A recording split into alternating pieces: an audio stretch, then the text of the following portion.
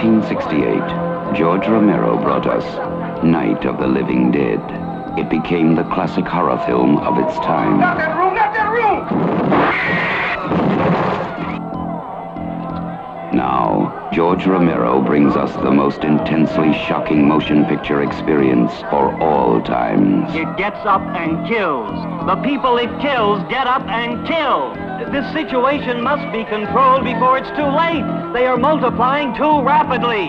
Dawn of the Dead. Meet me on the roof at 9 o'clock. Getting out. I don't believe We're it. gonna What? get out in the chopper. We've got to survive. Somebody's got to survive. They kill for one reason. They kill for food. They eat their victims. Imagine, if you will, that something has gone terribly wrong. Shoot it, man. Now, accept the fact that there's no escaping the horrible consequences. George Romero brings back the dead. Night of the Living Dead has ended. Dawn of the Dead is here. We must not be lulled by the concept that these are our family members or our friends. They are not. They will not respond to such emotions. Operator dead. Post abandoned. We may never get out of the room. It's everywhere. What the hell is it? Looks like a shopping center, one of those big indoor malls.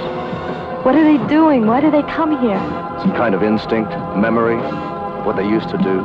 This was an important place in their lives. What is it? We've got a war.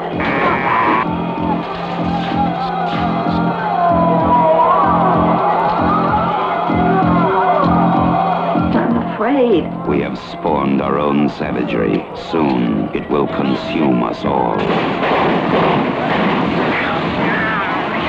It is a horrible, hauntingly accurate vision of the mindless excesses of a society gone mad.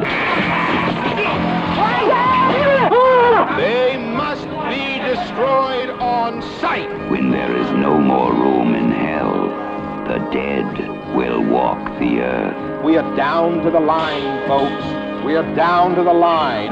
Dawn of the Dead.